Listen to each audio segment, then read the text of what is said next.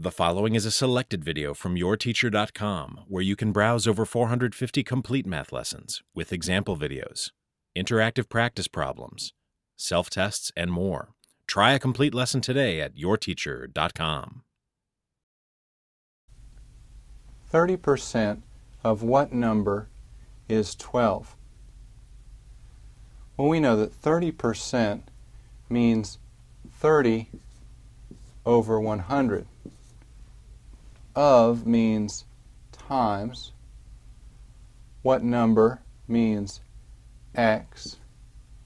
Is means equals. And 12 means 12.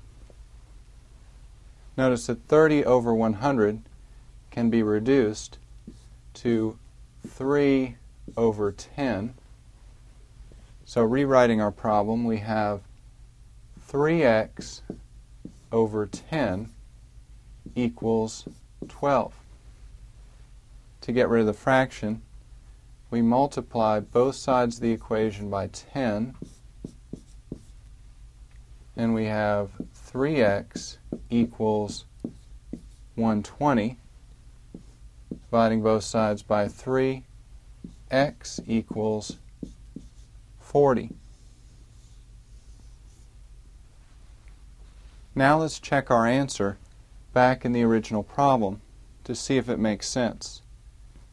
We have 30% of 40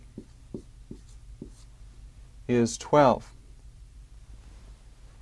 Well, we know that 100% of 40 would be 40. So 30% of 40 should be a lot less than 40. So 12 seems to make sense.